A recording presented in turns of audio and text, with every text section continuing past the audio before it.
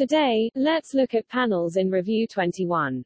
Panels contain in-depth features that require special interfaces. Panels are found on the left side of the main workspace in Review. They can be repositioned to sit at the bottom or right side of the main workspace. You can differentiate between a panel or a toolbar by the following properties. A toolbar will always have a string of dots near its top or left side called a handle. After selecting a toolbar icon, the Dynamic Properties toolbar becomes active. Panel icons and toolbar icons cannot be positioned within the same rows. Certain panels are visible in the Review interface by default, depending on the profile you're using. To enable or disable a panel, from the menu bar, go to Window, and select Panels. Here you can choose to show or hide the panel you need or don't need. This menu also provides you with a keyboard shortcut for each panel for quickly showing or hiding them. When a panel is enabled, you can place or combine them in a variety of ways. Drag any panel icon to the left, right, or bottom of the main workspace.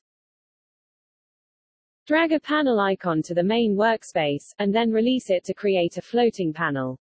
Floating panels hover over the main workspace and allow you to work while retaining access to the panel. You can drag additional panel icons into the floating panel. Drag a panel icon over any open panel, and you'll see a circle with 4 arrows. Move the panel icon over one of the arrows, and the panel will split in your chosen direction. Splitting panels allows you to have multiple panels open at the same time. A split panel displays a gray line underneath its icon.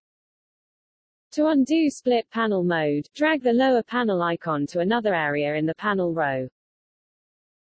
Right-click a panel icon to access the context menu. Select Hide to remove the panel from the panel row. To quickly move a panel to an area of your choosing, select Attach, and then, choose from either left, right, bottom or Detach. Any arrangement of toolbars and panels can be saved to a profile. To save your panel and tab arrangement to your active profile. From the menu bar go to Review, scroll to Profiles and click on Save Profile. To change your active profile, from the menu bar, select Review. Scroll to Profiles and choose a default or previously saved profile. To edit or delete profiles, from the menu bar, go to Review, scroll to Profiles, and click on Manage Profiles. Thank you for watching. We hope you found the video useful. You can visit our website, www.brightergraphics.com, for more videos in the how-to series and all things Bluebeam Revu. We at Brighter Graphics welcome your feedback to help us to improve.